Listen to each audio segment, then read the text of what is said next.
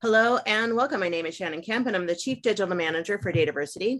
We'd like to thank you for joining today's DATAVERSITY webinar, Essential Metadata Strategies, sponsored today by Top Quadrant. It is the latest installment in a monthly series called Data Ed Online with Dr. Peter Aiken. Just a couple of points to get us started. Due to the large number of people that attend these sessions, you will be muted during the webinar. For questions, we will be collecting them via the Q&A section, or if you like to tweet, we encourage you to share highlights of questions via Twitter using hashtag DataEd. And if you'd like to chat with us or with each other, we certainly encourage you to do so. And to open and access either the Q&A or the chat panels, you may find those icons in the bottom middle of your screen. And just to note, the Zoom chat defaults to send to just the panelists, but you may absolutely change that to chat with everyone throughout. To answer the most commonly asked questions, as always, we will send a follow-up email to all registrants within 2 business days containing links to the slides. And yes, we are recording and will likewise send a link of the recording of the session as well as any additional information requested throughout the webinar. Now, let me turn it over to Jesse for a brief word from our sponsor, Top Quadrant. Jesse, hello and welcome. Hi, Shannon, and thank you everyone for joining us today. I work for Top Quadrant as a semantic solutions architect, and we're going to jump right in with a set of questions. So first, we need to ask, what is active metadata management because of the title here? And according to Gartner, that is an emerging set of capabilities resulting from continuous metadata management innovation. That's what we're here to talk about, is that continuous journey. Next slide.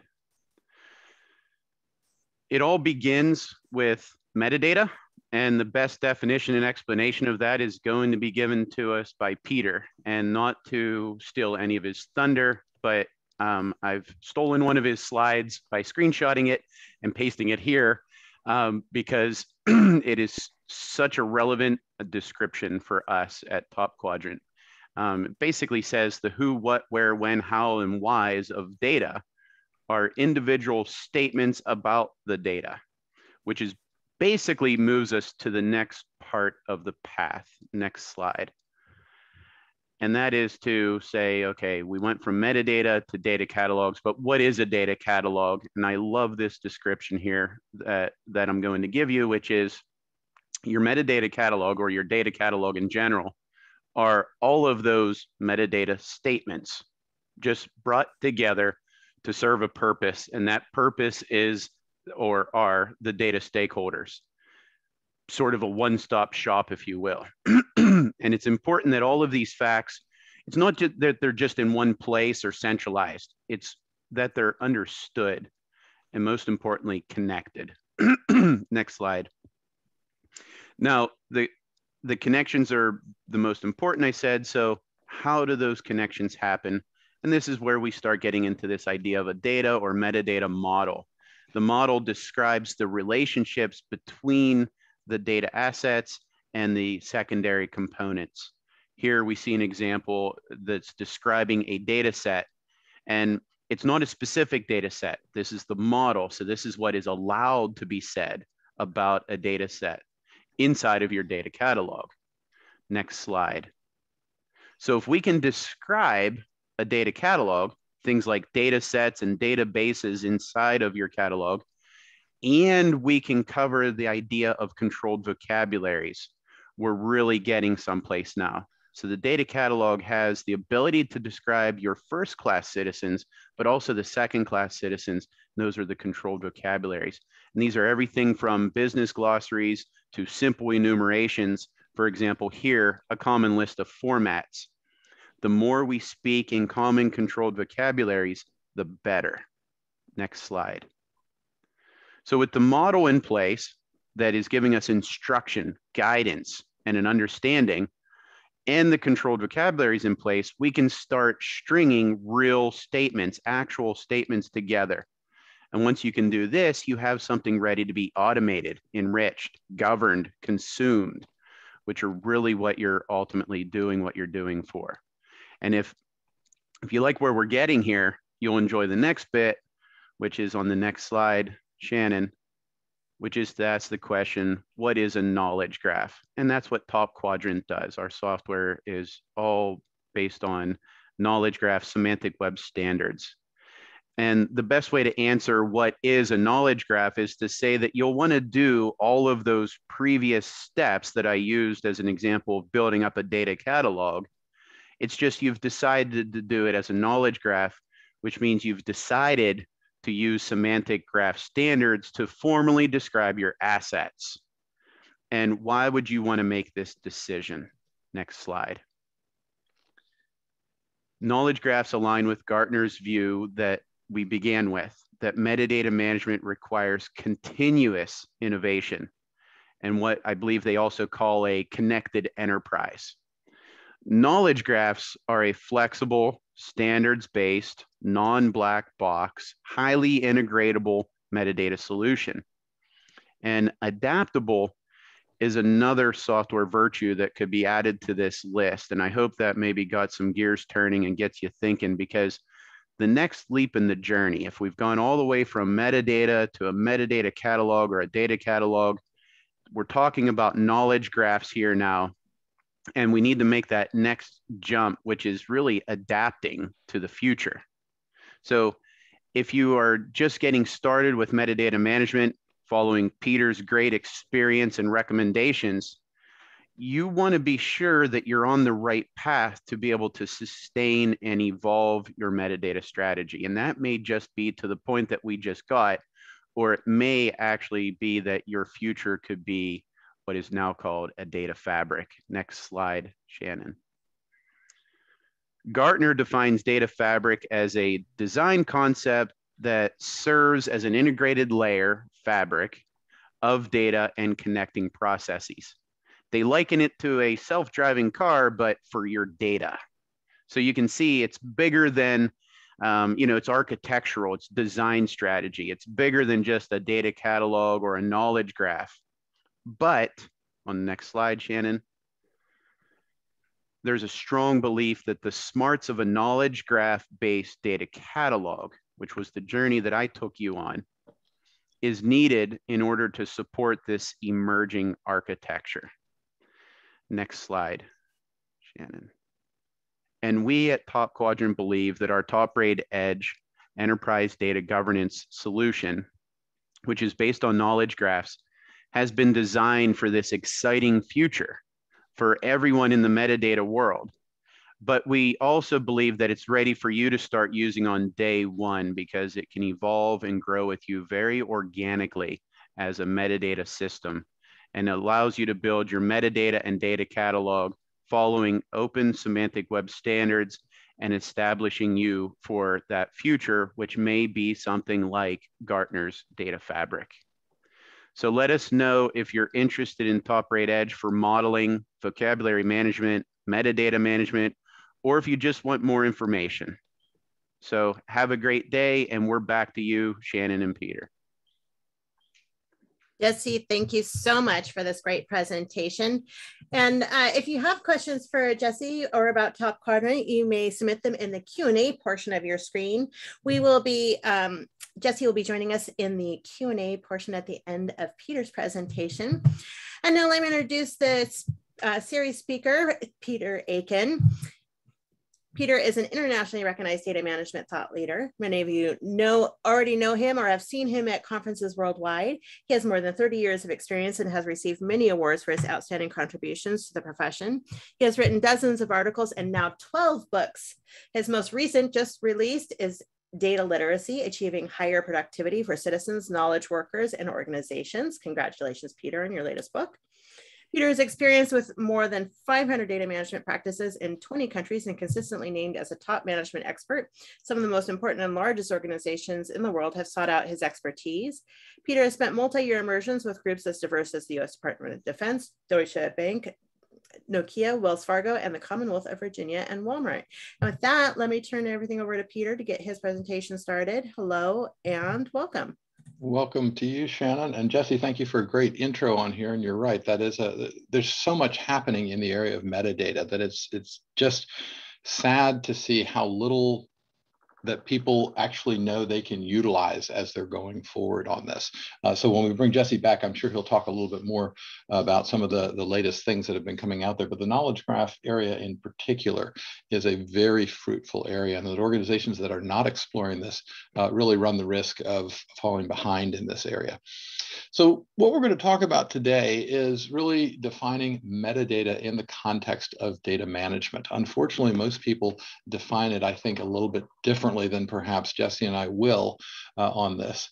And the question is, what do we really want to do with metadata? Well, the answer is leverage something. And the reason you leverage something is, of course, to add value to it. I'm going to start out by hitting you with a very quick example early on that uses iTunes, or in their case, Apple renamed it the Apple Music app, but so that you can see this, and most importantly, teach it to others as they need to learn about it, specifically your boss's boss, when your boss's boss says, I don't understand this metadata. We're going to look at 4 specific strategies. The first one is that metadata is a gerund. Do not treat it as a noun. That is, metadata is a use of data rather than a type of data. The second strategy is to enforce metadata to be the language of data governance. When I work with organizations that are having trouble with their data governance, it is typically because they are not speaking from the same language or understanding, as Jesse said in his little presentation on that. It is very critical that that understanding take place. Strategy number 3 is to treat glossaries, repositories as capabilities, not as technology. And I'm sure Jesse will agree on that one when he gets back here. Cyclical approaches tend to start out in a way that the organization can crawl, walk, and run their way towards success on this. And finally, the fourth one is that there's a lot of good first piece building blocks that are out there. We'll go through very quickly a number of them, but I've said many, many, many in there just to make sure that point is reinforced.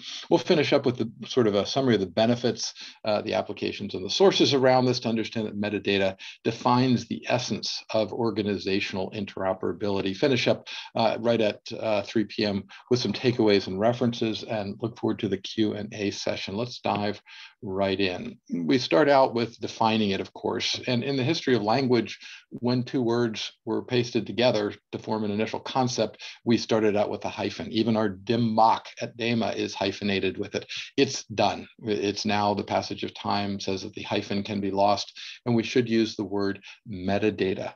And that's important because, again, just trying to do a search on it, you wouldn't want to have to search for all 3 of those terms. Anything that's relevant that's happening is happening with the term metadata without it. Interesting also, there was a copyright granted by the US government to somebody on the term metadata, kind of like the joke that Microsoft owns all the zeros and ones now. Disregard it, it's absolutely irrelevant and has been thoroughly discredited in that area. So it used to be that if you said metadata, they were afraid somebody would come out and sue you. Let's start by talking about getting agreement. And it's very difficult in many cases because many people who are working with data see it from just one perspective. Again, the blind man and the elephant, it's a fan, it's a snake, it's a tree, it's a rope, it's a wall, and of course they're all correct. Unfortunately, we've been working on our definition of data management around that as well, and it's also been a little bit tough. Perhaps some of you all will be able to jump in and help. That's not what our discussion is for, but if you've got better ideas on this, we're all looking. The idea is, we used to say that data management is everything that happens between when data is acquired and when data is used. The problem is that's a little bit squishy, and it also doesn't include the idea that we're reusing data largely. Again, there's not much point in putting something in a repository if you don't plan to go back and get it later on. So we've been working on a different definition here, which is to say that there are things on the sourcing side, typically falling into a data engineering category, but that require specialized skills, and that there are also things on the exploitation side. These, again, hit us in a way that's very, very useful. And now we can say, oh, you're looking at it from an evaluation perspective or from a presentation perspective, but none of these still hit on what we're trying to do with data for the most part, which is reuse it. And we are not really well studied as far as how to formally reuse data management. We're looking at it from a number of different perspectives. Again, the knowledge graphs area seems to indicate that we can use the metadata about the metadata, metadata around all of this to start figuring out access patterns and things. Again, that's something we can dive into a little bit more more. But our focus here is really going to be on preparation and delivery in these cases here. So when people are looking at data, they're looking at it from different perspectives and only seeing part of what's actually going on in the metadata world. If we go straight to the dictionary and what does meta mean, the fourth definition up here, beyond, transcending, more comprehensive, and at a higher state of development are all great ways to think about this. And if you go to metadata's origins, which of course are the card catalogs of the libraries. I know that those of you that are too young don't know what a library is, much less a card catalog. So when you were doing research in the old days, you would go to the library, you would access the card catalog, you would flip through these 3x5 index cards and try to find things that were interesting. And these 3x5 index cards kept all sorts of information about the books. You can see these are just some examples that are here. And then you would write down the number of the book, the key, and go find the book in the library. So this leads us to, I think, a very good starting place for a definition of data about your data. Now, that's technically true. And if you think even more carefully about this, it means that you should manage data with the same good data management practices and techniques that you already apply to your data. So there's a very nice complementariness between the two of these. If you're having trouble looking about your organization and figuring out where it is, like you don't have a library, one thing almost all organizations do have is networks. And these networks have a group of people in there that keep track of where the wires go, what devices are permitted to log on, access points, all sorts of other things, and usually ends up being a named individual, as in Peter Aiken is the person who maintains the access list so that we can determine who can come onto our network and not. This group within your networking group is practicing metadata already. They're not doing it about data, they're doing it about networking access points, but nevertheless, what they are doing is still the access of metadata. I mentioned that the reason that you want to do this is because leveraging is an engineering concept. And if I'm trying to balance these two pieces here, you can see that 100 kilograms and 1 kilogram just don't work. But if I understand a little bit about the laws of physics, I can improve the weight on the right-hand side, and perhaps it will balance if I have the right length of the ruler. If I go to too many, I will get up with an unbalanced situation. And the key to this is that this holistic approach to data management works the same way. You've got some organizational data, you've got some technologies that you use. Again, many people are not very familiar with the technologies, so I urge you to follow up with Jesse and the others and the events that are around this, and learn as much as you can about these technology pieces, because they are truly exciting. If we go to data and people, we also need to have our group of knowledge workers supported by data professionals. And of course, we need, if we're going to put people and technology together, a process to tie them together. And that process is the leveraging that we are describing.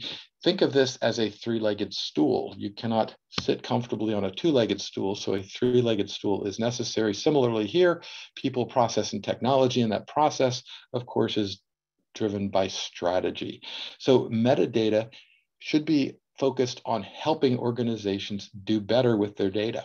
And if you watch that slide carefully, you may have to go back and watch it on rerun.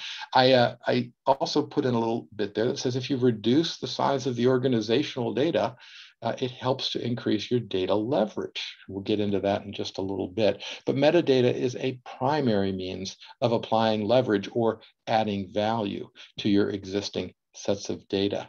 And this multi-use concepts permits organizations to manage your data within the organization, but also with your various data exchange partners, and most importantly, in support of the mission, because if you're not supporting the mission with your data, you're missing out on potential resources that can help.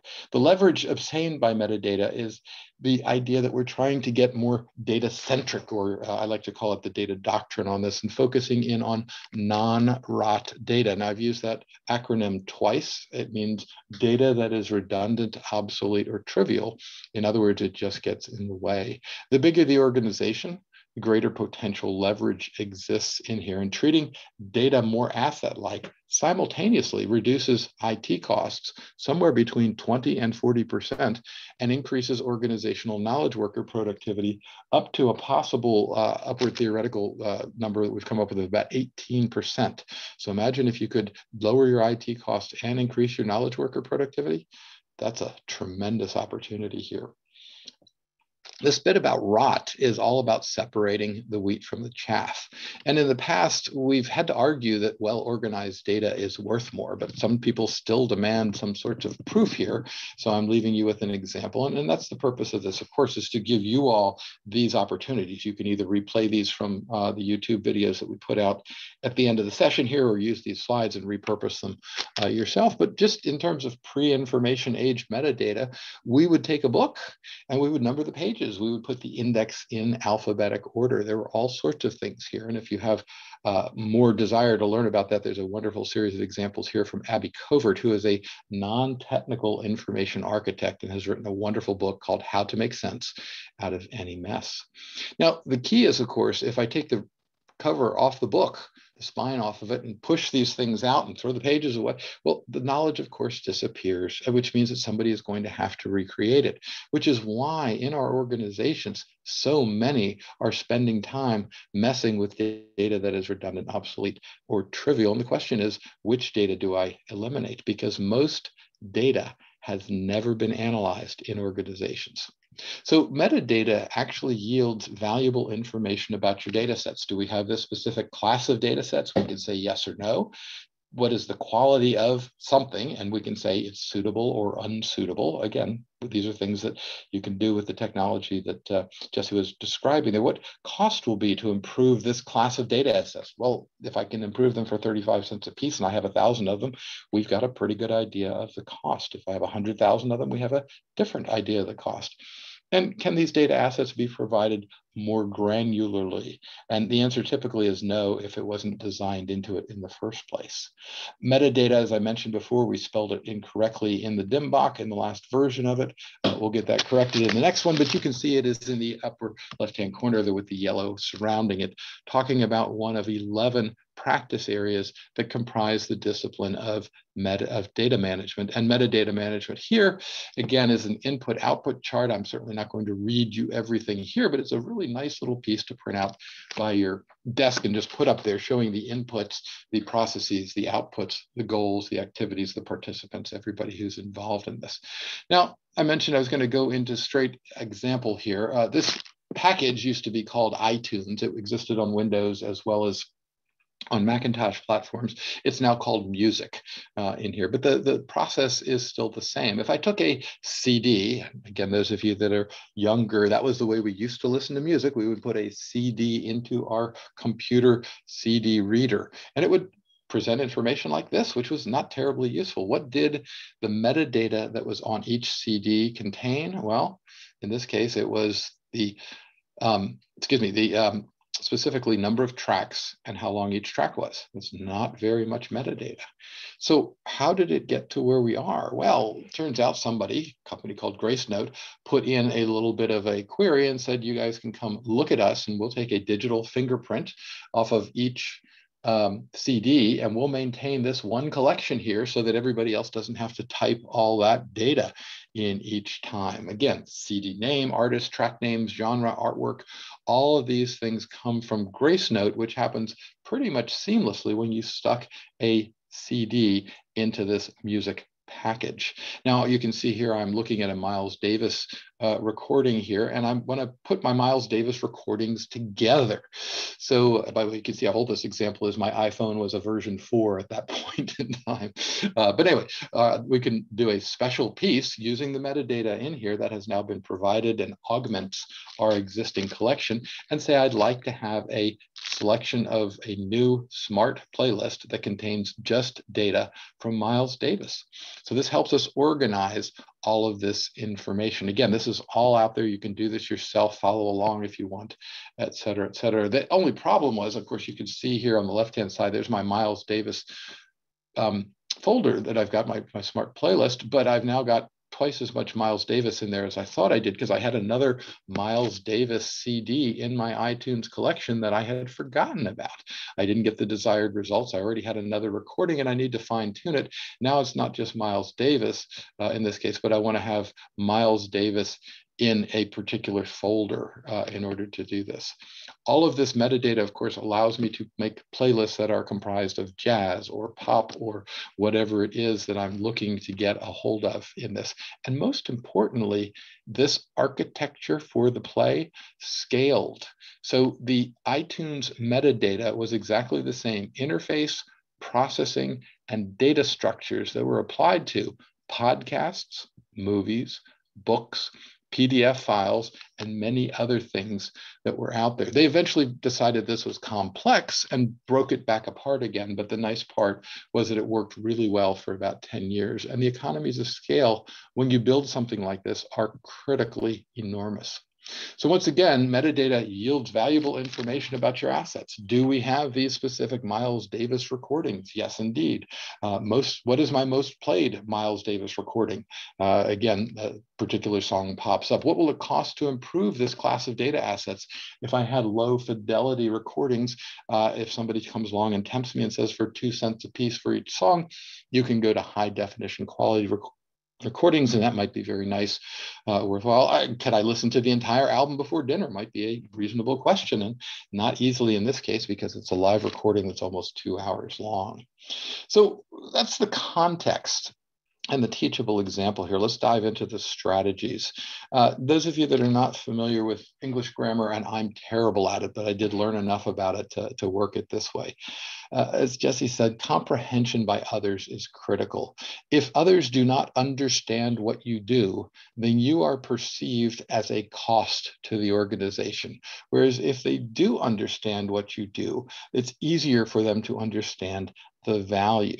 I'm going to show you the origin of that slide that Jesse used in there came from Walmart, and not even from me. A colleague, Brad Melton, that I was working with at the time out there, came up with this as Walmart was going through part of this journey. It was a wonderful piece. And he said, look at this. Data is, as Jesse said, a combination of any circle and any data that unlocks that value. I'm sorry, I went too fast on that piece. I'm going to go back just to make sure that you can see it when we do the recordings for it. But again, thank you, Brad. Even though it's been 10 years, hope to hear from you soon around all of that. It was a great piece of insight that he had. Another one, of course, is your Outlook inbox. Imagine if your Outlook inbox didn't have stuff broken out by subject, priority, user ID, et cetera, it would be very, very difficult. For example, if my boss sends me something important, I need to be able to put it in a high priority box. Imagine working with Outlook and all you had was a bunch of email. It would be dreadful and complex.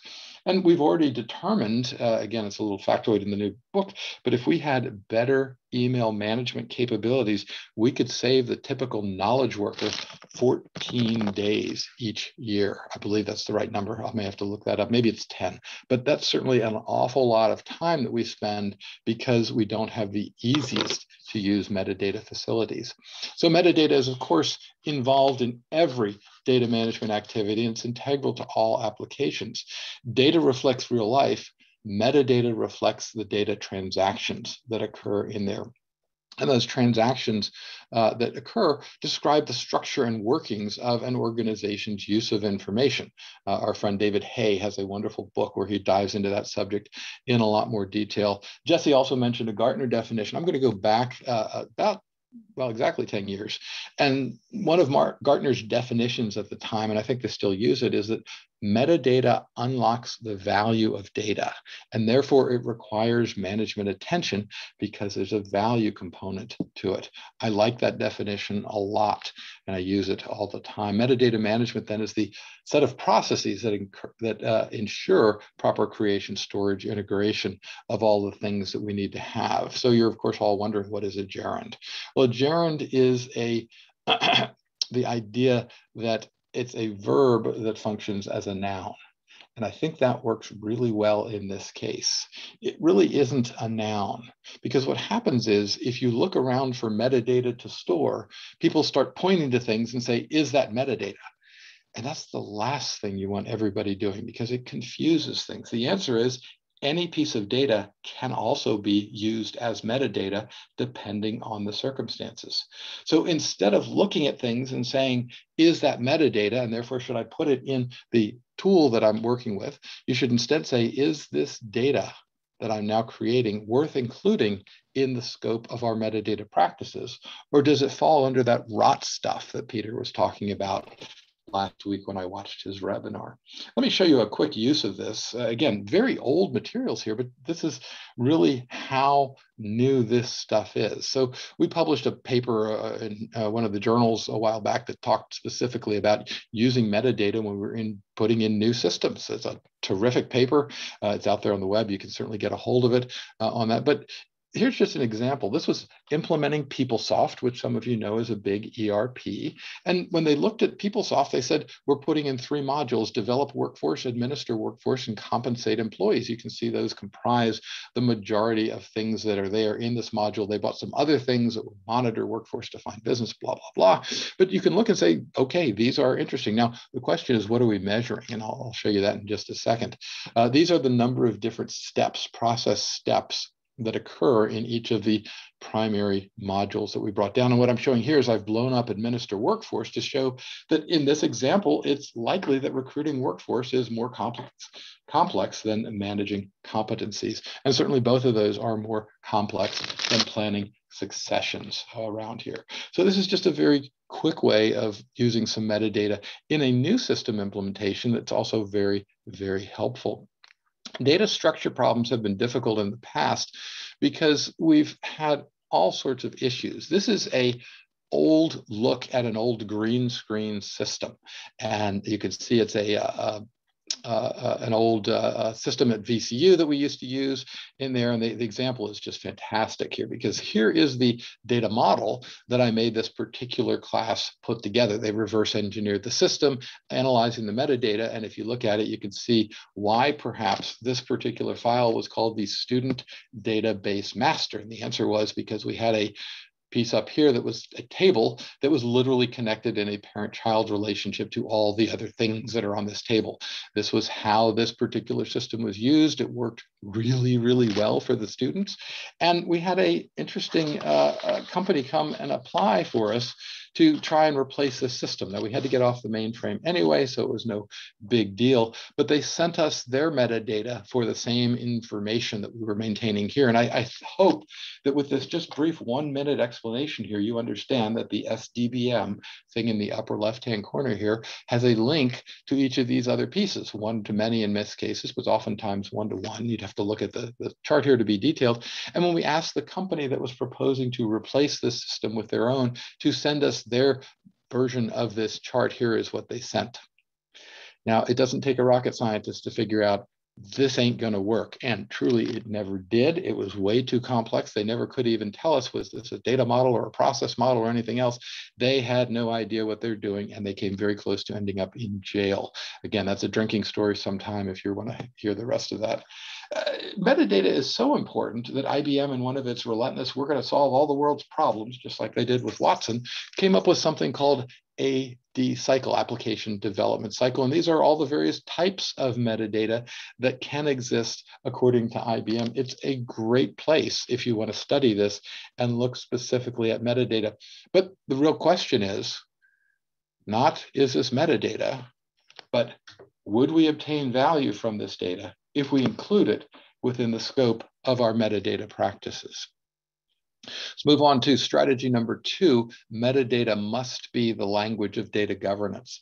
Again, that understanding is critical. Let me take you very briefly through a model of what data is. And I'm going to tell you all just up front that 42 is not Jackie Robinson's jersey number. It is, in fact, the meaning of life, the universe, and everything. That will only make sense to you if you happen to read a book called The Hitchhiker's Guide to the Galaxy, where the white mice and the dolphins turn out to be running the world with us as the experiment to create a giant supercomputer. It runs for 300 centuries and comes back and says the answer to life, the universe, and everything is 42. And you're saying, I'm sorry, why am I wasting my time here listening to somebody talk about science fiction? Well, what I've done hopefully here is give you a fact and paired that fact with a meaning. That is the definition of data, a fact paired with a meaning. The number 42 in this case means the meaning of life. So if you've not learned anything else from this particular webinar, you have at least learned that the meaning of life is 42. On the other hand, we don't want to go around pairing every piece of data with all the possible facts and meanings. We only want to do that for useful data. And so the key is, can we find useful data and then distinguish that from our next level up information? And the answer to that turns out to be quite objective.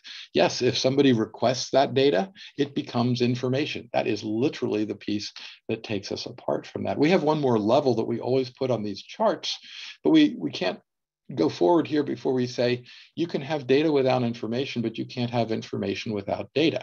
So it doesn't make any sense at all to try and manage them separately. Now, the last top of our pyramid here is, instead of just what information is requested, how is the information actually used? And that's when it transforms from information into request. And most importantly, this structure here that's bouncing right in front of you is also a metadata structure, showing how these things are all related. Let's take it a step further and let's look at it in the context of data governance. And when we look at an organizational data strategy, as I mentioned before, that is what guides your process-oriented activities or tells data governance what the data assets need to do in order to support the organization's strategy. And of course, coming back out from that, we should have some how well is it working information so that we can make any corrections. Remember, our data strategy is always subordinate and only exists to support the way the organization achieves its strategic goals. In Peter's world, data governance actually dictates what IT projects go forward. That's not widespread yet, but it is becoming more so. And the IT projects, of course, support the operations. We'll put in a couple of feedback loops here just to close the whole thing together. But it's really kind of complex. So again, we'll go for a little bit of a simplification. What the data assets do to support strategy needs to be expressed in terms of business goals. If we don't tie them to something specific, again, the organization will look at you as a cost rather than as a value component. And the language of data governance has to be metadata. If you do things not focused on metadata, you will end up with confusion, people not sure why they're at this meeting or what the importance of this topic that we've been arguing about so vociferously for a while. We, of course, take that little strategy and pull it on down into, again, the data stewards as well, because they need to be on the same sheet of paper, literally. So the way to think about metadata also is that it's a really lot like sheet music. And that if you're going to present a group of musicians playing something, they need to have the same sheet music in order to look at this. Let's take this, how does governance and metadata fit together, just a little bit further. I like to start this slide out by saying that governance is always based on and founded in and grounded in the IT and the systems development world on this. But we're going to divide this particular piece up into 4 quadrants here and just say that the domain expertise is on the left and the domain expertise is greater on the right. The roles are more formally defined on the left as opposed to less formally defined on the right. And the things on the top and the bottom of these lines are that the people below the lines are going to encounter data that is governed more directly, and the people on top are going to have less chance to encounter governed data, but that the people below the line will have more time dedicated to that process and the people on the top less. So let's dive in a little bit further. What are the components? Well, we've got leadership, we've got stewards, we've got participants, and we've got sources. And again, the only source of coordination with them is metadata. If we draw a line around it and say that for this organization, this is what they've decided that their data governance organization should look like, we can now start to put some roles in place. The leadership is responsible for obtaining resources and understanding feedback that comes from the organization, making decisions and transferring the implementation of those decisions to the stewards. Then the stewards make sure that something happens where people take action. We make some changes. We'll probably have some additional feedback that comes in here, some additional ideas, and some guidance that all comes throughout. Again, that chart's a little bit complex, so I'll give you this version of it just so that you can take it and show it to others. This is what happens and why when we're looking at it. And the only possible way to coordinate this is through careful metadata use, or I guess the term is now, Jesse, we'll talk about it, active metadata use that should be focused in on leading techniques.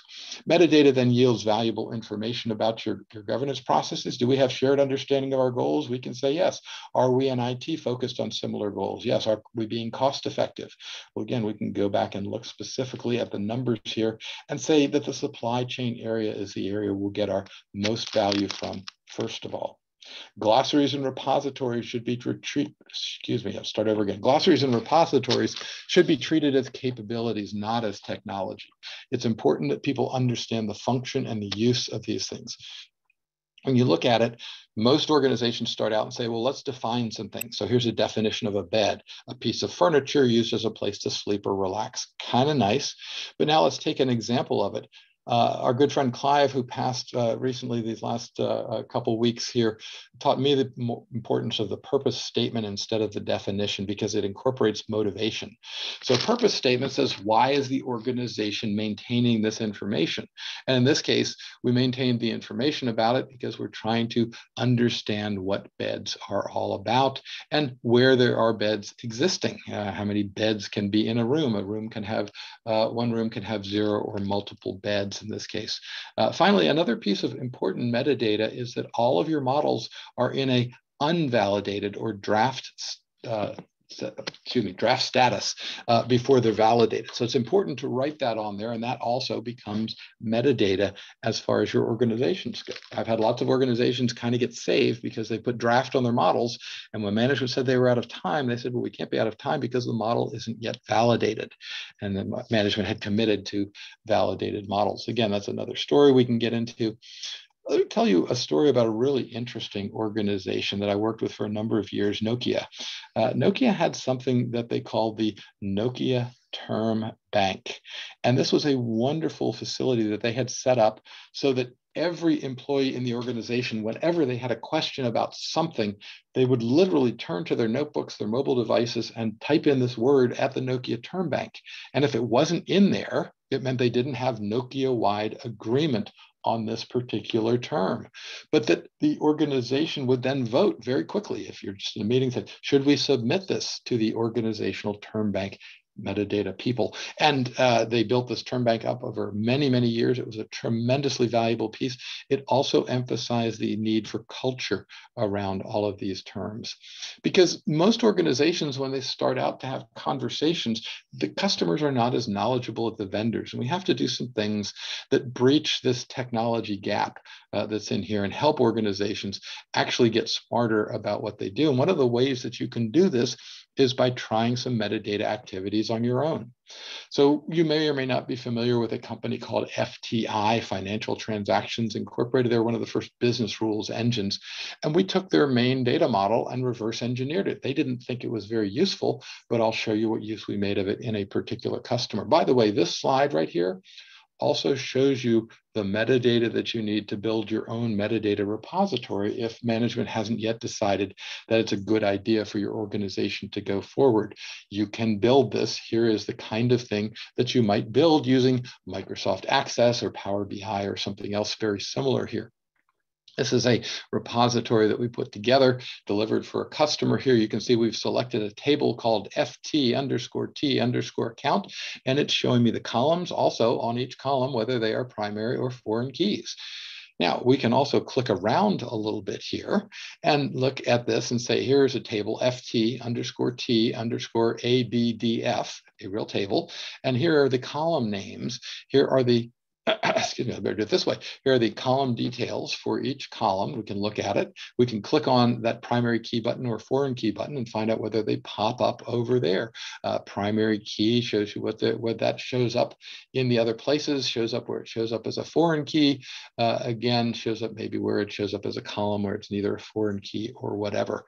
This type of repository, coupled with an executive who gains value from using it, a critical component, allows your organization now to find out more about your data assets. Do we have these specific assets? Yes or no? Is this data item used somewhere else? In this case, we can say definitively, absolutely not in this instance. What'll it cost to acquire more assets? Can these be shared securely?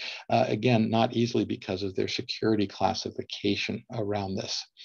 And now we'll move to our fourth component on this, which is the idea as a strategy: do not start from scratch.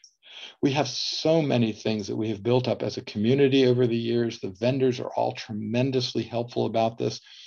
If you start from a blank sheet of paper, you'll spend a lot more time unnecessarily.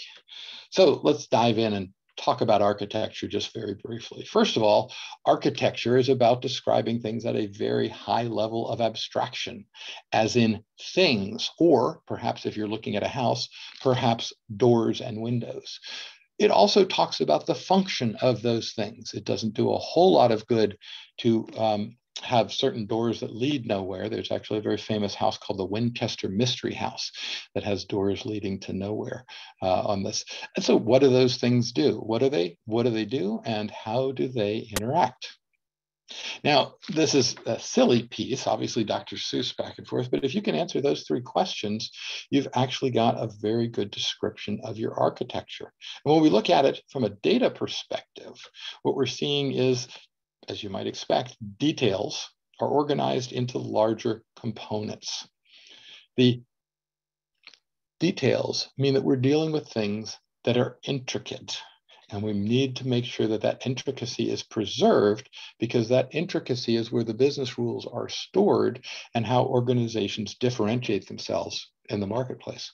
Those larger components then are organized into models, and the models then indicate dependencies. You can't have one of these unless you have at least one of these other things, whatever the things are that we are specifying as we go forward. And finally, we organize those models into an enterprise architecture comprised of these various architectural components.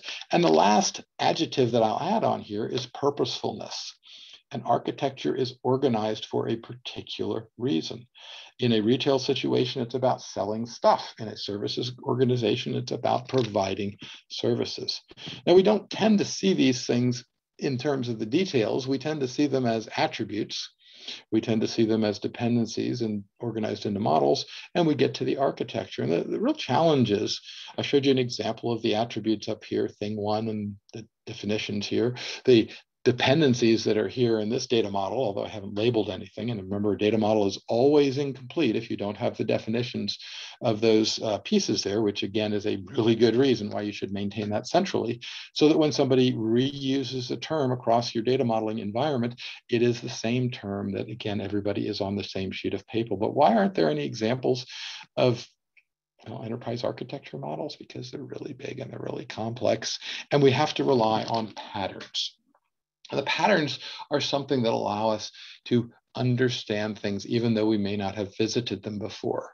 Probably you all have done this as well. Gosh, that's really ironic. I'm popping up a piece of Perth, which is, of course, where Clive's hometown was on this. I'm not sure where that came from or how it happened, but again, rest in peace, Clive, on that one.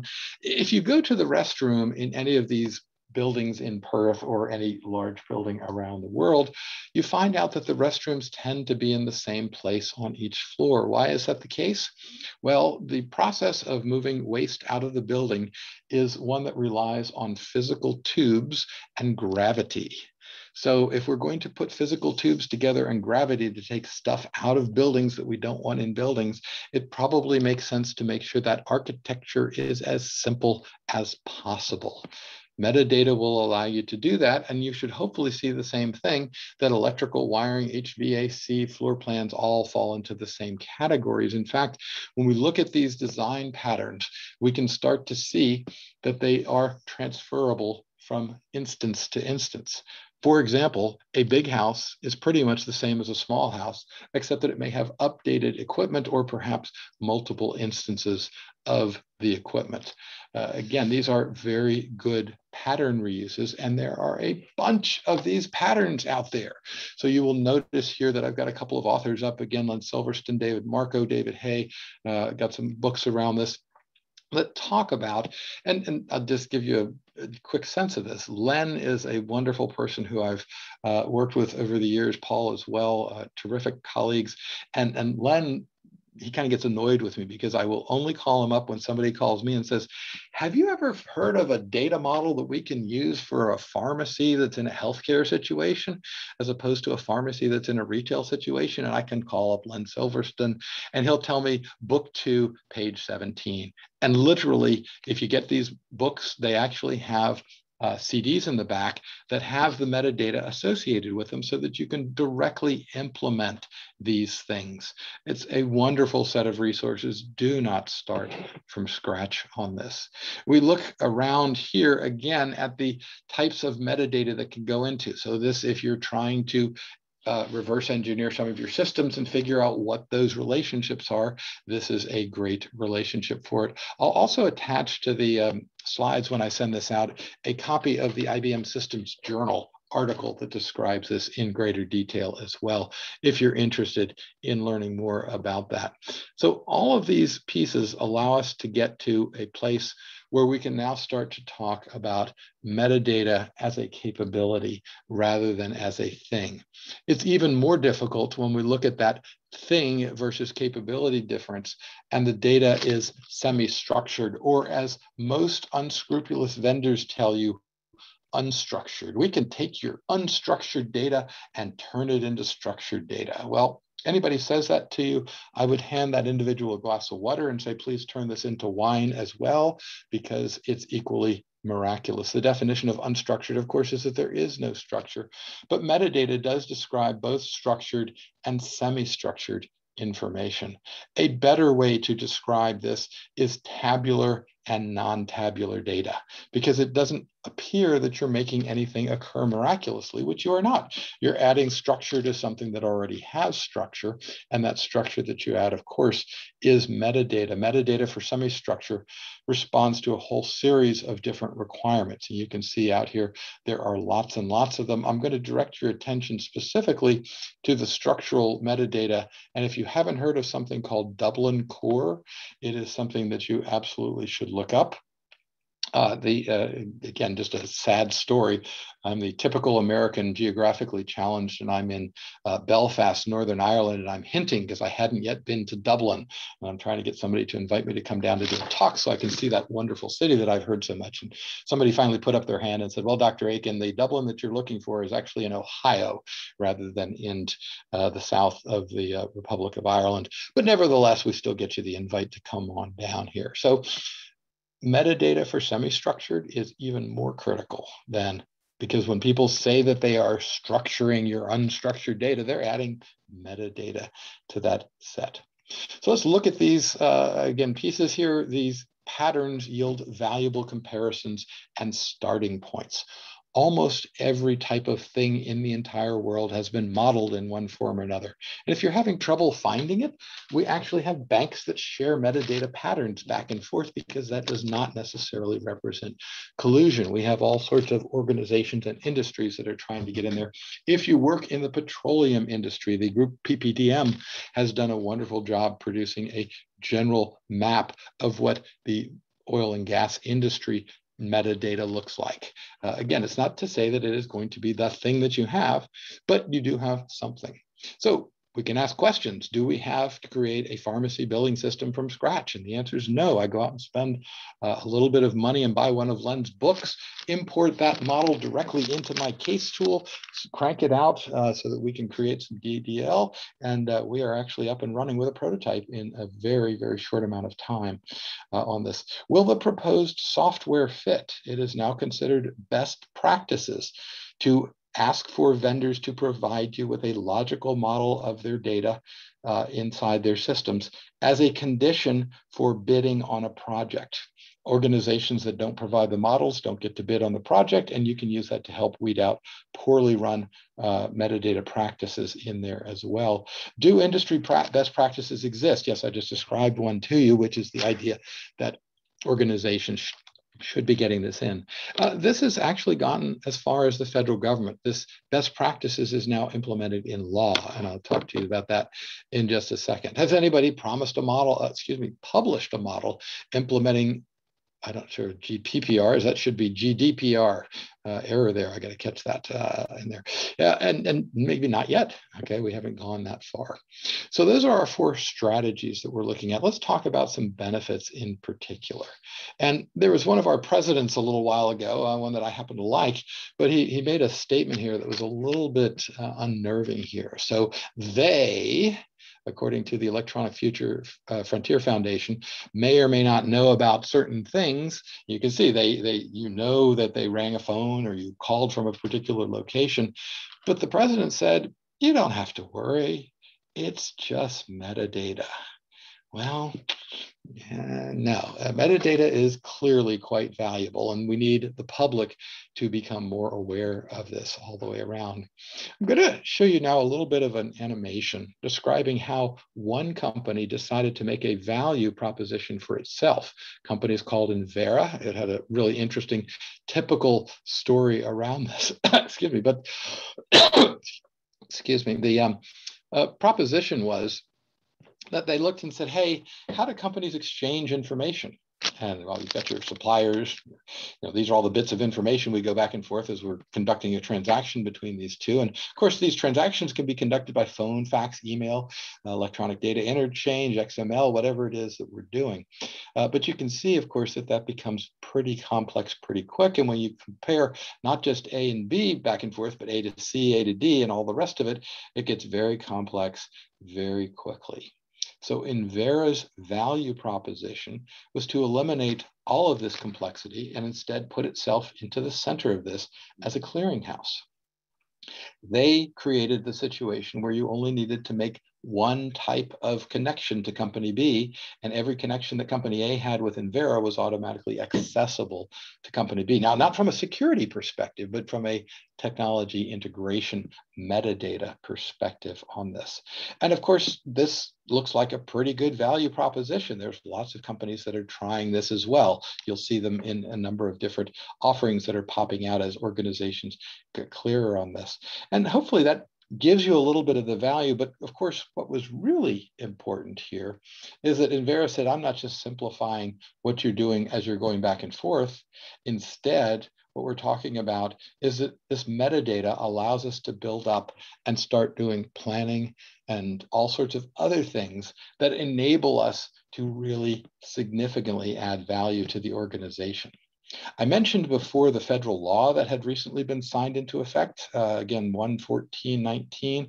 Here's the law, read it quick as it goes by. I'm just kidding, that's just a piece out there. But what's happened is that all federal data is now open by default. They are no longer allowed to put it in a PDF and say, good luck getting access to the data. They have to provide the metadata.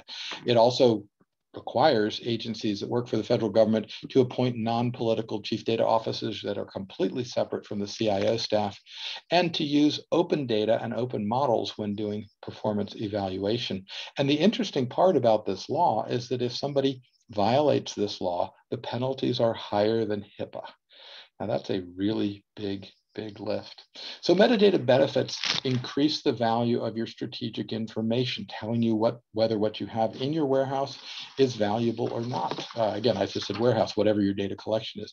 It can be incredibly effective about reducing training costs and orienting people to the systems. It helps data-oriented research time by assisting the business analysts doing this, providing documentation, improving communication between the business users and the IT professionals, helping organizations leverage, decreasing your time to market, reducing risk of project failure, and identifying and reducing redundant data and processes all the way around. So we spent a better part of an hour here talking through some very, very rapid fire topics around metadata. We've defined metadata in the context of data management.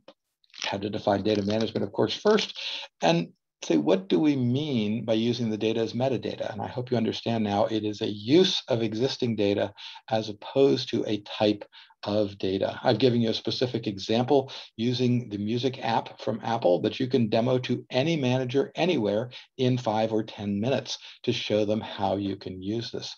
I've given you 4 specific strategies. Treat metadata as a gerund, not as a noun.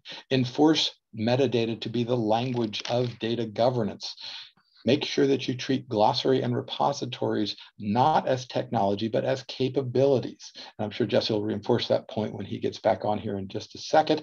And finally, our 4th strategy is build your metadata from the existing building blocks out there. There are lots and lots of resources around all of that. We've talked a little bit about the benefits, and we're getting ready to do the takeaways. At the top of the hour, we will switch over to our Q&A. So takeaways. Data about data is a good starting place, but make sure that people do get that second piece. It unlocks the value and therefore requires attention. Metadata is a lot less about what and more about how. Metadata must be the language of data governance, and metadata defines the essence of almost all business challenges. And that your real value perspective question is, should we include this data item within the scope of our metadata practices?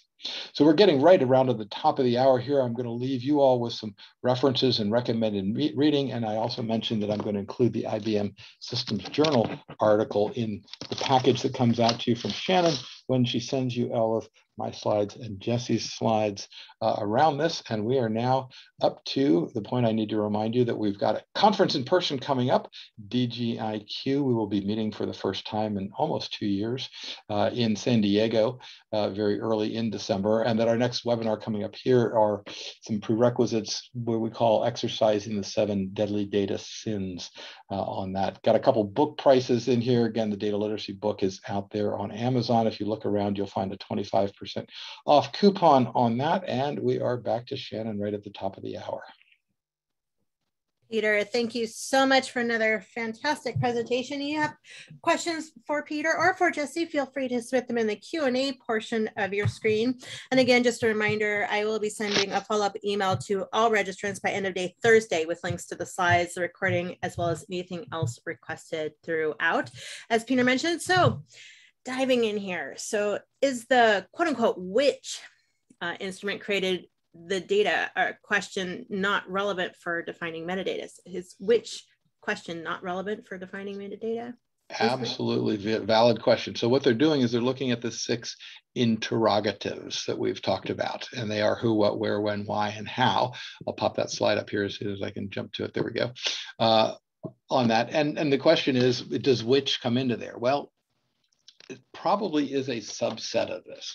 If you look at journalism as a career field, and the gentleman that wrote the foreword for the new data literacy book was the editor of Time magazine for many years, and then the assistant secretary for misinformation, I like to call it that on here.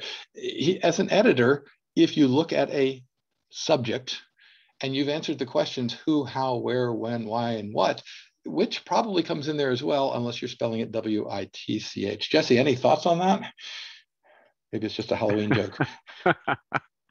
Yeah, I mean, I guess I'm going right back to the root of the question, and it's is this? And the answer is always yes. Mm-hmm. Any metadata is good metadata. It just depends on how valuable it is. So, and as you said, Peter, which oftentimes is a subset of one of these others. But it depends on where you're asking the question. So, some things that come to mind is that sometimes the same piece of metadata is created from different places.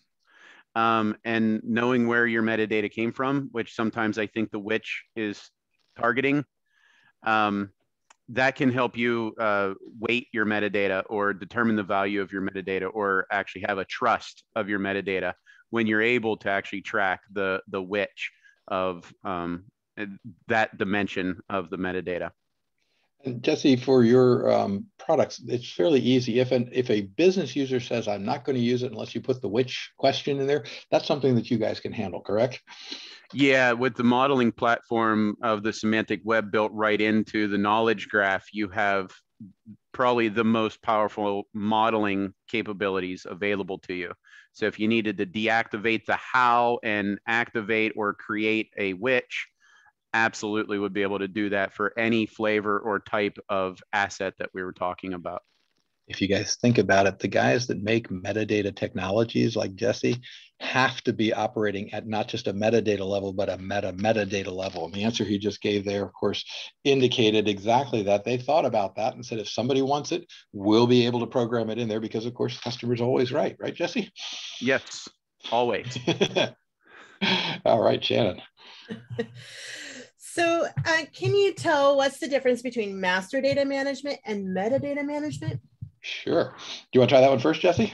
I'm going to let you take that, Peter, because I want to hear what you have to say first. I'm going to play off of you. So master data management is the idea that some things in your organization that focus on the nouns on that, the person, places, or things that the organization does. And that master data management is part of that data confusion that we talked about before. I like to call all of those challenges that organizations have the organizational data debt that they face, because it's not easy to untangle yourself from the existing mess so that you can take advantage of some of these wonderful technologies that we've been talking about. The idea, of course, within looking around and trying to figure out what is master data and what is not is always a hard problem. So I don't like to tell organizations to say, get a definition of master data, but instead to say, master data is really a strategy. And the strategy is the idea that we're going to implement a bit of leverage in there such that master data, again, the data around Peter, right, is going to be influenced across all of the data that Peter has in the system. So again, I'm a big Amazon.com customer, even though I pick on them from time to time, but I live way, way out in the country. And so I get lots and lots of Amazon orders instead of taking the gasoline to go into the city. I'm not sure it's really cost effective to get a pack of batteries delivered by a big UPS truck, but that's at least seems to be the sense of it. And just quickly, Amazon is working specifically with metadata to try and group those deliveries into fewer pieces. So if you're a little bit green like me and you want to try to do that, you can say, hey, my Amazon delivery can come on Friday. You can bring me all the things on Friday.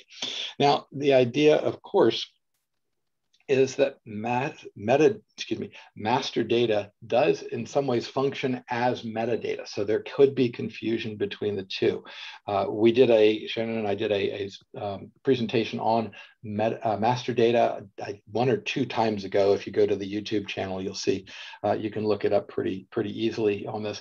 But think about that. In other words, master data is kind of controlling that other data. It's again saying these things are Peter's bits that he's bought from Amazon. And by the way, I have an authors page at Amazon too. So I have a couple different relationships with Amazon. But if you think about master data, there's something even more controlling than that. And that's reference data. Now we always talk about them in the same breath because they work in exactly the same ways. And I'm going to use an example here that's kind of been in the news, at least a lot of school board hearings around it, at least in my part of the world out here. So if we're going to say that gender is only going to have two valid values in there, that's reference data. And that means that if somebody changes from one value to another value, they cannot. So that reference data actually acts as a control on master data.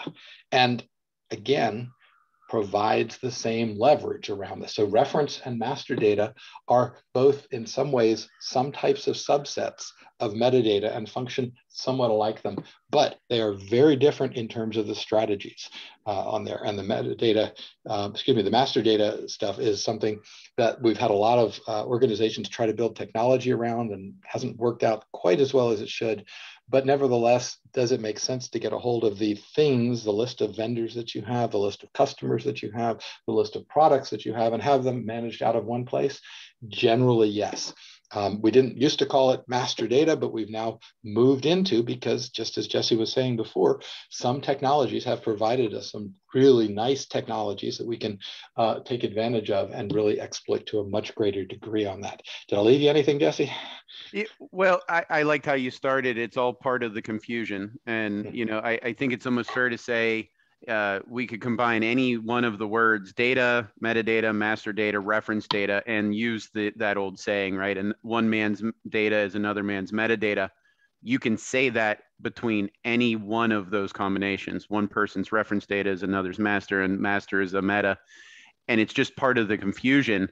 And sometimes it may be because of a piece of software that almost has established a culture. But it will do you well to clear out some of that confusion and just leverage any of this kind of stuff that you can for a value, whether somebody's calling it master or reference or meta or data or whatnot, isn't necessarily as important as the value that you're getting out of your content. And I would add one more piece that I just thought of, which is that, of course, if you're trying to implement master data, it's virtually impossible to do if you don't have good control of your metadata practices. So certainly run. Shannon, I think Jesse just invented a new game for us at EDW. What do you think? I love it. Yeah, we could do word combinations. Maybe we could do it with Twister, right? All kinds of games we got planned. I got a master data green over here, so that's for your right elbow, right? So moving on here to the, what is your opinion of business process models as metadata? Oh, absolutely. Once again, the existence of a business process architecture component is a wonderful piece of metadata that you can say, yes, we have some. Even organizations that have some is a wonderful thing. I can tell you that of the thousands of organizations that I have literally worked with over the past 40 years, 1 in 10 tries to do this. And that, from a process modeling perspective, it's sad because, again, just following up on the last question, if you try to implement master data without understanding your process architecture of your organization, you will not succeed. And I have seen so many organizations neglect that particular step. They think it's just something they can put into the system and it'll run. No, it has to be engineered. You have to purposely try to obtain that leverage that we're talking about in that. Jesse, over to you. Yeah, bring it to life. Let it affect workflows, processes, policies, issues, requirements. Bring it to life. Let it be part of your model. Let it become part of your metadata, and then drive other aspects off of it for sure. And of course, your product handles all of that type of work integrated seamlessly, correct? Yeah, because of the modeling. Even back to the original question, without coding, without having to do some sort of like deep business logic, it's part of the ontology modeling, we call it. Ontology, just a fancy word for model, schema, if you will. But with the graph nature, Peter, we have that flexibility and the tooling built right in to just drive the model and let the model drive the rest of the system, even the APIs. And again, you can see here on this particular model, we have included links for process components that go into here. Of course, if you were working in a case tool environment, you would have the process and the data pieces interrelated via a CRUD matrix. Again, something is not taught in schools anymore, but is certainly a valuable component. Sounds like you've had experience with those as well, Jesse. Yes, yeah. That's where sometimes the experience matters, and definitely start from learning from others and what's available. Absolutely. Great question. Thank you. How do we make others in organization understand and see the value in what we do about metadata? I love this question. We as you know, Peter, we get variations of this question all the time in our webinars. And the value is a portion that we've neglected to illustrate to our students as they're learning these topics. So they think just doing them for the sake of doing them is correct, and generally it is. But if you're in an organization, you're almost always in some sort of constrained resource perspective. So the first thing I would do is to go back and actually run a little demo with them here, where you take some music, find a CD, find a CD player, put it in there and say, this would really suck if I was trying to manage my music off of the screen. It just doesn't do anything. If I'm trying to find one particular song, am I supposed to remember that it's track 18 or the longest track? By the way, in here, you can also click on these things and it'll sort them in order. So, you could sort them by the longest time, but you can see the value of metadata is that when we've taken that input and now we don't have to go back and everybody has to link to all of these various bits and pieces. Instead, we can now say, oh, just stick the CD into the player, and all of a sudden, all of the metadata shows up along with it. If that's not businessy enough for them, there are lots and lots of examples in a little book that I put together called Monetizing Data Management. There are 17 examples of the use of metadata and value in particular. It's just absolutely critical to make sure that you do include that value component in there, because people look at this and if they don't understand it, they will perceive you as a cost and you won't get anywhere. Jesse, how do you guys help customers realize the value out of that? If they come knocking with a specific use case, it's usually identifying what is the value that the others are going to see, right? So whenever someone comes knocking and they say, look, we've got this kind of data, this is our scenario, our goal is this, but are other people going to see it? That's what we have to bring to light. And it's surprising how quickly people do see it, but you have to put something like, with their data. That's usually a key part, right? Not just mock data. And if it is mock data, it's got to be something like this iTunes example, something that everyone gets and it's very clear. But if you can do it with their data in their scenario, that's what will usually, get someone over the hill and actually, to be able to see it. And little things matter, showing the searchability, the reusability, the referenceability. The little things tend to matter. And if you can do a practical demo, like Peter said, but with their content, it's even that much better. And if they need to see the witch, show them the witch, right? Yeah. Sometimes executives are focused on these things, and that's the answer. So yes, that's the way we go. Thanks again. Great question. So is it necessary that we have software solution to maintain metadata? Well, one of the things that's fun is to introduce young students to the idea of managing a many-to-many relationship. And of course, they quickly figure out that if you have more than 100 things connected back and forth to 100 other things, it's almost impossible to measure with any code or anything else that goes into this. So the idea, of course, is to say, within the constructs of what you're trying to do, how should we best do it?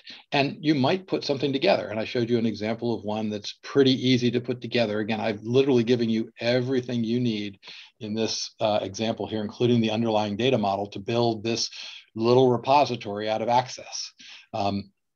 You can build it. It'll take you, a couple days to knock together, a couple more days to populate, and you'll start to work with it. Of course, we all know that Microsoft Access was never designed to be a real production database in there. And by the way, here's another little interesting piece of metadata. I had an organization that did an inventory of their Microsoft Access databases that were running in production and found the number was upwards of 400,000.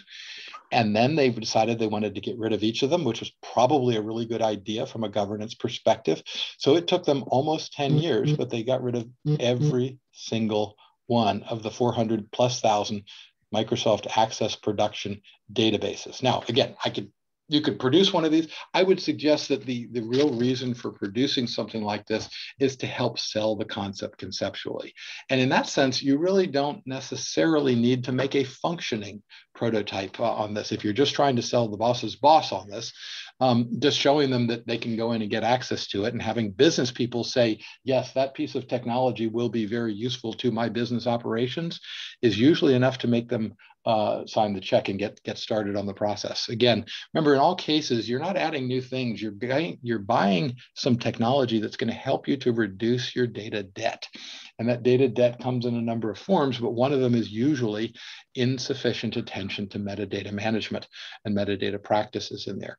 So yes, you could build, again, you guys should all be able to build this thing from the information that I've given you here, but I'm suggesting that the idea of using that should be done as a way of trying to create a model such that you can show your people who produce the checks out of this on the other end of this, that this will be a valuable piece in order to do this.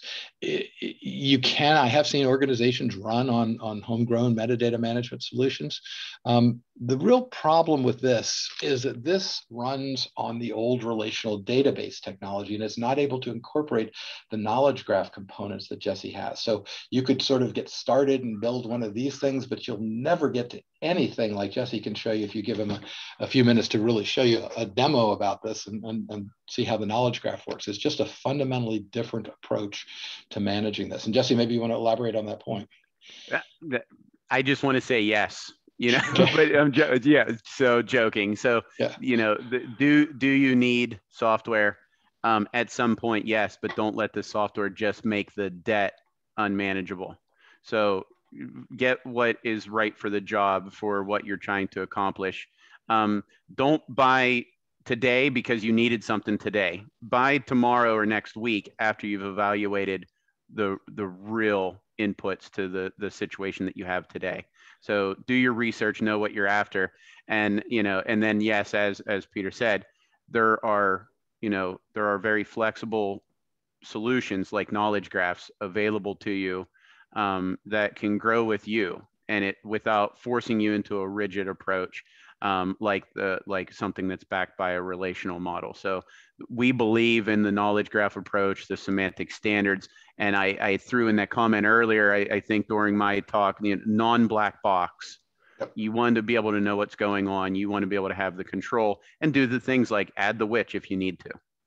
And Jesse, can you, with this example or anything that I've shown here, give a contrasting way of how this would be more flexible using the knowledge graph? Because I have not built that example yet. Maybe that'd be something we ought to collaborate on to. Yeah, immediately being able to inherit characteristics. So an ontology modeling approach, just in the model alone, representing this would allow me to simplify this down a lot and inherit common characteristics, common constraints on those characteristics, a common understanding by the machine of those characteristics down through the model. So it would actually, even though the word ontology sometimes is terrifying to people, it's actually a much simpler, cleaner approach. So I could inherit a lot of characteristics down through this and capture these details and then drive validation mechanisms, drive the capture of the metadata. And then we could start layering things like inferencing and rules over top of it to make it even that much smarter and that much more connected, but without you having to be involved with every step. Exactly. Again, try to do that in this type of a model here. This is your basics. This is where you start. This is sort of the 101 thing. But where organizations are truly obtaining value now is to convert to the knowledge graphs and working it from that direction. Yeah. Thanks, Jesse. Great answer there. So do you know, and we could probably do a whole webinar. I think we've done a whole webinar, Peter, on this. Any best practice metadata frameworks? Again, this piece right here, if you're going to build the traditional old repository for storing metadata information about your data, this is it. I mean, this is really the core that you're looking at right here. Again, I'll put that paper to blank, and there's a little bit easier to read version that looks a little bit like this. But the best practices really evolve around organizational use of data. So it's not to say that, again, this is a terrible statement to make, but it's a true story, so I feel obligated to let you guys know. One of the places where my retirement, you can tell I'm a little closer to retirement perhaps than some of the rest of you, is stored, has owned a metadata repository for the past 15 years. They've never broken the shrink wrap on the product. I've been brought in by the vendor several times. I've sat with these folks and said, please, I have lots of my retirement with you. I think this would be a really good thing for you to do. Unfortunately, their attitude is, we get surveyed once a year by the banking regulators, and they want to know if we've purchased a metadata model. The answer is yes, we have purchased a metadata model. And that's it. They've never done anything with it. It just drives me crazy. So that's clearly not best practices in there. And the starting point on this is really not that hard. It's finding out, what are your knowledge workers spending time doing? Some of your knowledge workers will be doing things that are related to IT. Some of them will not. The example that I gave earlier on were the people that are doing the wiring or the networks in your organization. Find those folks and get them to tell what would happen to the organization if somebody stopped keeping people from accessing your networks and learning about various dropping points and all the rest of the things that go into that. Lots and lots of bits around that. But as far as a codifying a best practice, the closest that we've gotten to are things like the DIMBOK, the DCAM in some instances. There's a couple of other reference publications. One of them is the Controlled Unclassified Information. I forget what the acronym for that is, that's been put out by the National Archives of all people. And once again, back to the Dublin core. If you are storing information on documents and you don't start with the Dublin core, shame on you, because they've got literally hundreds of years of research into that, and they have come up with the best way to do it, which, as you might imagine, is implemented in most libraries worldwide. Jesse, am I missing anything on the best practices score? Recently, what I've been noticing some people mean whenever they come up and say, "What do you have a framework?" they're looking for things like even just codifying what are the names of the stewards: business steward, data steward, application steward, subject matter expert, the RACI matrix, those kinds of things. So putting roles and parties in place, documenting their policies and procedures, making their 500-page document referenceable, being able to say, because 12.3.34 says so, being able to get a framework started. What we call with Top Rate Edge, our knowledge graph, we call that executive governance. And it's what we call top-down approach, putting the framework in place with a lot of people. When I hear that language, they're actually after the how do I get started? And they're interested in what kind of roles should they have, what kind of policies, what kind of procedures, what kind of workflows. Do they have an issue tracker? And some of it's a single solution. Sometimes it's a multi-software solution. But a lot of times when I'm hearing that recently, it's a, how do I get started? I need a framework. And they're not even ready to start talking about metadata. They're talking about it from a distance. They're stiff arming it, the metadata, saying, I'm not ready for it yet. I need to start with a framework. And it's funny because it's really just the who, what, where, how, when, and whys and whiches of the process that you need to start capturing. Who are the who's? Who are the key players? What are the, exactly. And then you've got a framework in place if you start using that metadata language just in a pre-metadata kind of scenario. We're not quite ready yet is what you hear a lot, but actually you'll find that most organizations are actually doing it to some degree. I've never failed to walk into an organization and find somebody over in the corner who says, now don't tell IT that I've got the SQL Server instance under my desk, but I've actually mapped out the entire marketing area and can track all the data we get from MailChimp comes into here, and we do analytics that make MailChimp look like a very primitive organization. And my answer is always twofold. One, IT always knows about your instance and they keep it around because they understand it's valuable. They'd love for you to come in and integrate with the rest of the thing, but that's not a number one priority right now, which is why you're allowed to still be doing this. So you'll find somebody in your organization that's doing something wonderful with data in that sense. And it's almost always an application of metadata. So we are closing to Halloween here, and I urge organizations to have a data horror meeting. Just, say, hey, come here, tell us stories. Now, again, make sure you're not broadcasting this live over Facebook and telling the rest of the world, but look at your specific problems and figure out what size data debt that you have and whether metadata solutions are going to be in your future or not. And in almost all cases, it's going to be there. I love it. There's so many puns in there for Halloween data. I just terrible. They're at the ready. There's a saying: leave the comedy to the professionals, right? Well, I think we have time for one more question here. So you indicated that 80% of the organization data is rot. Given that case, does that mean we eliminate the rot, or do we stratify it as a lower priority? Lower priority for starters on that. The elimination of 80% of your data, if you think about it, would result in 1/5 the cost of your infrastructure that's storing the data, whether it's cloud-based or whatever. And remember, cloud only scales linearly, so you don't get the economies of scale that you used to when you had the wonderful server farms that you'd made an investment in. And so that's a new reality that organizations have to think about. But the other part of this is to say, within where organizations are really trying to gain value, it's just exactly like the marketing. Everybody knows that half of all advertising dollars are wasted, but nobody knows which half. And that's the same problem with this as well.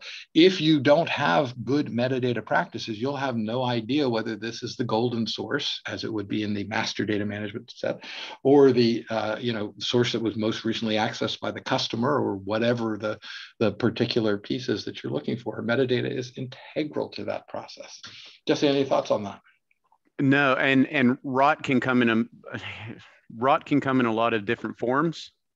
And it may do you well to even add, if you've got a flexible modeling capability, especially like a knowledge graph approach, you can categorize and determine what kinds of characteristics, what of the hows, who, what's, where's, and when's are actually identifying possible rot.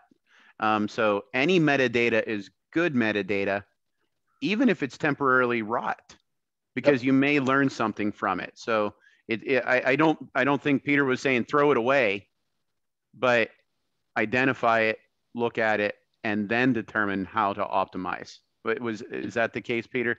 Absolutely, yes. Yeah. Yeah. No, Peter told me to come in here and throw away 1 in every 5th data record. So we're just going to go. I'm sorry, 4 out of 5 data records. We'll have fun with that one. Yeah. Shannon, do we have coverage on insurance? Oh, Peter. Well, thank you both for this great presentation. It's really been great. And thanks to Top Quadrant for sponsoring today's webinar and helping to make these webinars happen. We really appreciate it. And just to note, again, a reminder, I will send a follow-up email to everybody by end of day Thursday with links to the slides and links to the recording of this webinar, along with the additional information. So, and thanks all of our attendees for being so engaged in everything we do. Really appreciate it. And we hope to see you next month, as Peter has the schedule up there. Schedule up there, and hope to see all of you in December or March, depending on which event you're going to come to. But we are definitely back in the saddle, if you will. I love it. It's exciting. All right. Jesse, thank you so much. We really appreciate you participating today. Yes, thank you. And Shannon. Thank you both. Thanks so much, everyone. Have a great day. Cheers, everybody. Bye-bye.